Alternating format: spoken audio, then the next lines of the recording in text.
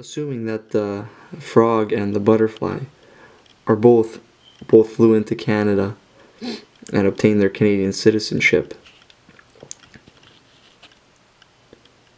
are they both Canadian?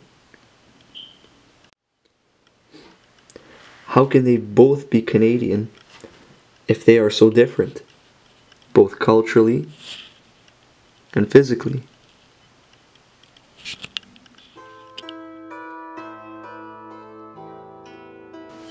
Growing up in a very traditional home, my dad always spoke to me in Ukrainian, and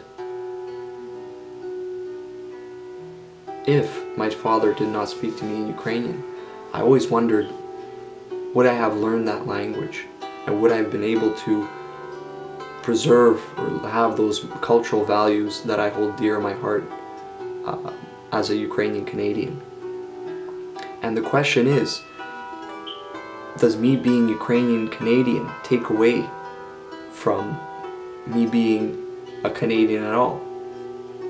Or is it that I am Canadian by being Ukrainian, by being who I am?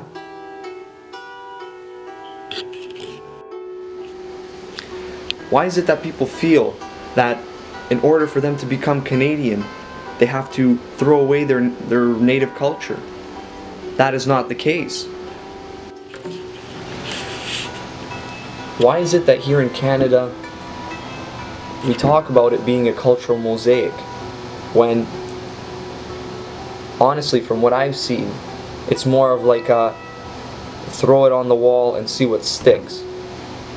For a cultural mosaic, every piece is put in. When there's someone new that comes in, that piece, their culture, is placed on that mosaic, and it's not there temporarily until it falls off. It's there forever.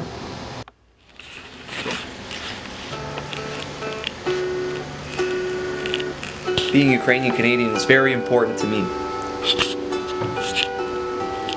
Not just because it's a culture worth preserving and I'm proud of the accomplishments of my ancestors, but it's who I am. It's in my blood.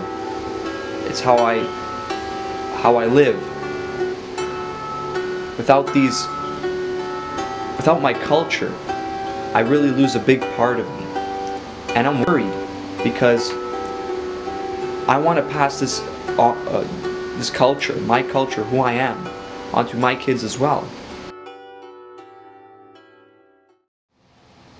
Canadians should have the right to be able to educate their children in their native language, not just English and French. English and French may be the official languages of Canada, but there are many unofficial languages which Canadians speak. For example, I speak both English and Ukrainian, and a bit of French as well. And actually my dad taught me a little bit of Chinese, but the point is, we need to start being able educating our children languages, because languages are the gateway to cultures. Without a language, it is very difficult to preserve one's culture and maintain our cultural mosaic as Canada. Also, every single one of these cultures, including Ukrainian, Italian, Chinese, Native, all of these cultures are Canadian cultures. They are part of Canada. And without them, Canada is not the same. Canadian does not only mean English.